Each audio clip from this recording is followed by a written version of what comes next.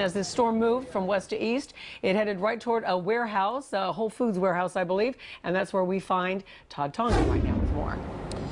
Christy, we're just off Blunt Road between Hammondville and Copans in Pompano Beach at this warehouse that got hit by something very strong. In fact, it tipped over this tractor trailer. Not only did it tip it over, but it actually put it was speared by a ballard, or one of those parking posts that are made of iron, and sunk into the ground. And so these two 75-ton wreckers have to actually lift the trailer up off of the post before they can actually right it. It also tore up some very large trees. As you can see here, a landscaping crew is on the way to try and clean that mess up.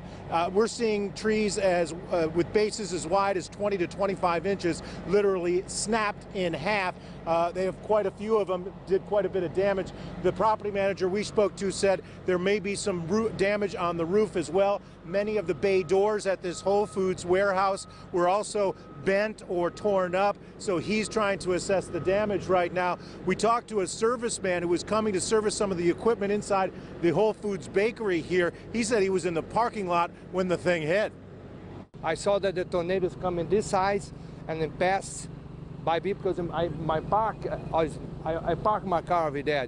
My car shake a lot, so when I see the tornado, I'm very scary for me. You actually saw the tornado turn that tractor trailer over? Yes, I saw that. Sound like a train, everything shaky. Everything shaky.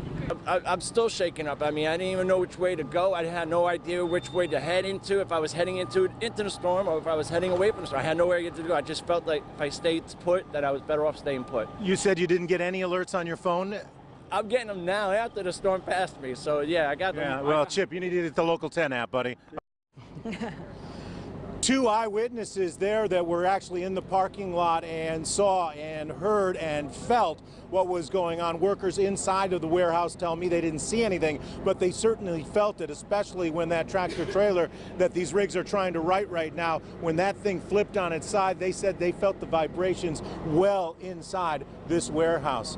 We are in Pompano Beach. Todd Tongan, Local 10 News. But Todd, it's pretty amazing the amount of damage. It looks like it just hit part of the trees, then obviously the tractor trailer, the warehouse. I mean, it doesn't look like it has much damage at all. No, he said the warehouse doesn't have a lot of damage, just the bay doors, a few bay doors, and some of the stairwells. Some of the iron work was bent up.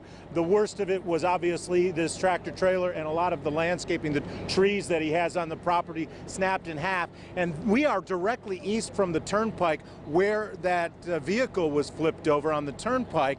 And so it appears that it came from that direction, skipped through here, and then continued on eastward.